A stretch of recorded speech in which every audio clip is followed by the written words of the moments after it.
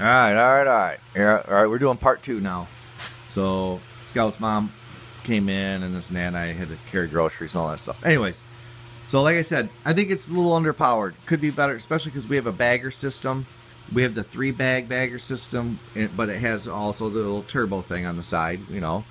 But I think it could be a little more horsepower. So, but it's not bad. Gets the job done. Lays great stripes. Can't complain about the cut quality at all. You know, keep the deck clean, and you're good to go.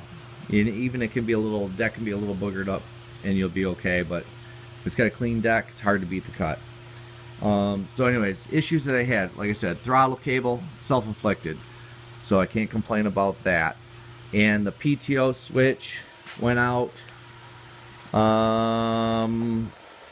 last fall, towards the end of the year. It went out. Actually, it might have started going out in the fall, and I ended up replacing it in the spring before it totally went out. So that was cheap too, like $15, something like that. And so you see, I have the grass flap on it. Love it. Zero complaints about the grass flap. I haven't broke a cable yet, knock on wood. Now watch, I'll break one. The only thing I've actually broke was this right here. There's normally like a pin that goes through with a cotter pin, and it broke out on the job site, and I happen to have that little screw, so I threw it, or that bolt and nut, so I threw it in there, and it's been in there for a year. So watch, it'll break now too. So anyway, I know the mower's kind of dirty. Trying to think what else we've had any issues with. I think that's pretty much it. No, I take that back. Take it back. I started noticing some kind of excessive slop on the belts, and like this one was really vibrating a lot, kind of, and then we ended up breaking the belt. And so when I put it back on, that's when I was really paying attention that it was kind of doing an extra wobble, and I'm like, that's not right. And what it was this bearing right here for this tensioner pulley was bad. It was wore out. And you could actually sit there and move this whole arm up and down a little bit.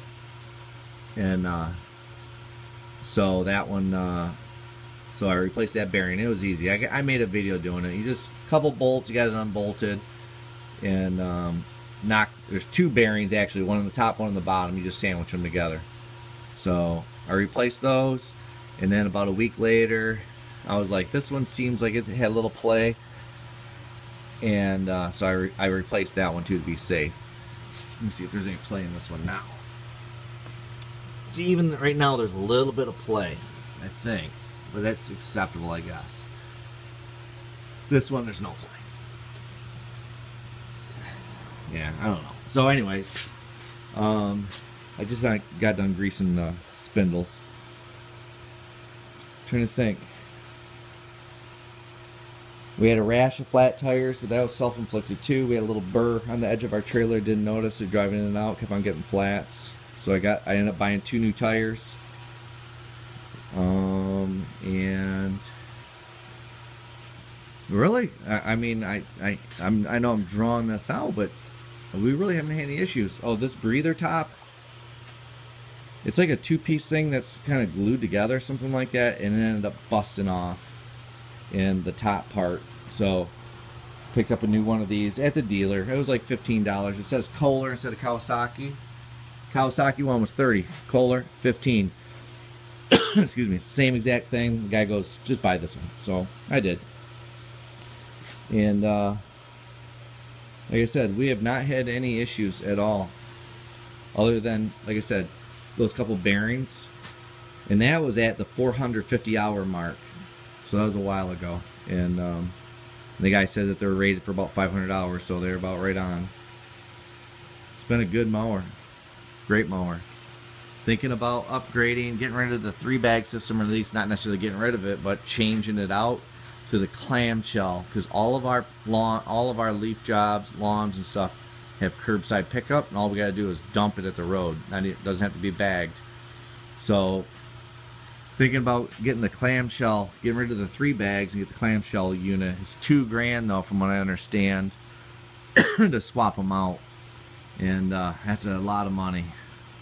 But Scout's gonna be doing a lot of lawns himself this fall, and it's just so much easier. You sit there and go, oh, it's not that big of a deal, but every time you gotta stop, shut the mower off, and this and that, and get off, go back, and with this, the rope system, you got to move that kind of out of the way to open the bagger. Normally this is up like this when the bagger's on, and this is almost touching the top of the bagger, so it's hard to kind of, well, it's helpful if this is all the way up, but all our properties are flat.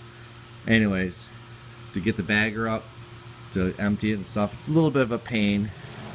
So I'm sure with the clamshell I'd have to take that all the way off or run with it up, but I'm thinking about doing that. Let me know what you would do. It's $2,000, and probably make that during leaf cleanup, you know, make it back, but I don't want to break even every year. I want to put some money in my pocket, so we might go one more year. I don't know. You guys let me know. What would you do? What would you do? It's so much easier with the clamshell versus the 3 bag. Anyways, I'm kind of whipping a dead horse there. So anyways, great mower. You can't complain. Can't complain, but watch, something will happen now. And love it. Highly recommend it. And definitely would buy another Scag and stuff. But I'm not opposed to buying something else either. So, alright. Not much of a review. Just letting you know, other than a couple self-inflicted things, we have not had any issues. And it's worked out fantastic. But the only thing I noticed, kind of backing up, is right from the dealer when I got this, the deck was off about a 1/4 inch. So if it was at, if I had the thing set at 3, if I measured the front tip of the blades and stuff, they're 2 3/4, 1/4 inch off. And I even adjusted it last year in the SNAD, and I thought everything was good, and I checked it again a month or so ago, and yeah, it was still like a 1/4 inch off. So now we just know, if you want to mow at 3 1/2, set it at 3 3/4. Not a big deal. Alright, man, I wish this was better. That's my review. 607.5 hours. I would give it a double thumbs up. The Scag Tiger Cat II. Later, everybody. See you at GIE.